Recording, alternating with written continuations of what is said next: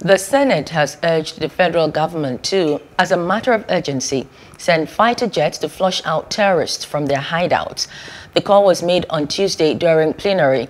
It was in resolutions reached following a point of order raised on the urgent need for the federal government to take drastic actions to bring to an end the act of banditry and kidnapping in Faskari local government area. The point of order was raised by Senator Bello Mandia, Katsina South. The Senate notes that the act of banditry and kidnapping has become a daily incident now in Katsina, with its consequence of loss of lives, means of livelihood, and displacement of communities. Further notes that on Sunday, 31st January 2022, government struck Rongodia, a community in Faskari local government area of Katsina State, where 38 members of the community were kidnapped. Aware that the federal government had made frantic efforts in curbing the menace by setting up Operation Sharandaji, an interagency task force to tackle cases of banditry, cattle rustling, and kidnapping in Katsina State. Worried that the continuous security challenges and related attacks by bandits on towns, villages, communities in Faskari local government area have meted untold hardship on the people and have subjected the affected areas under serious survival threat. Yes. Mr. President, I can say that enough is enough. Because what is happening now in Katsina, this shows that yes, we have to not only condemn it, we have to do something very serious. Because we cannot just sit down after declaring these bandits, terrorists, and then allow them again to continue with all these rubbish acts. So, Mr. President, we have to really look at it critically.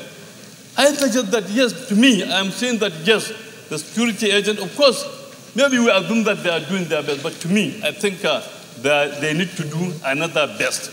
Because look at 38 people. How can they just go and kidnap 38 people? After declaring these people as terrorists, why can't we just hear the few civilians in the bush and go and bomb all of them there? We have enough security agents to take care of this menace. If it is the issue of recruitment in the army, we should also do the same. We have provided support to the security agents. I could remember last year alone, on supplementary appropriation, we approved over 865 billion naira. And this year's budget, I know we have close about 1.2 trillion naira. Mr. President, we are spending so much, and we are getting little in terms of, the outcome. The expectation of this Senate is that there is supposed to be a remarkable difference in success in terms of the fight against insurgency, banditry, and militancy in Nigeria. The military is getting better funding. When we declared the bandits as terrorists, my understanding was that they are going to be dealt with ruthlessly now. I wonder whether that is the case. The military, like some of our colleagues have said, need to wake up.